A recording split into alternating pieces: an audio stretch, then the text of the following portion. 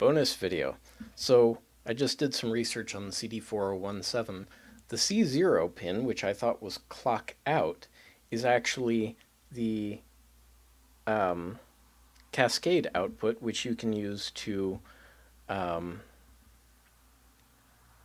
basically stack more than one CD417 decade counter.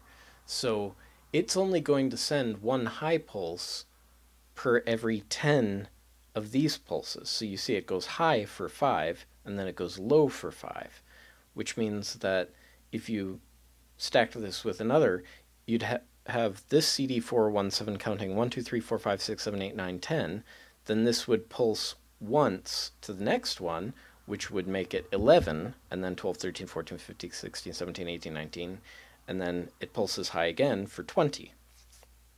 So that explains why that didn't work quite the way I thought it was. I still haven't figured out why these seem to be soldered backwards, but oh well. Anyway, just a quick bonus. Thanks.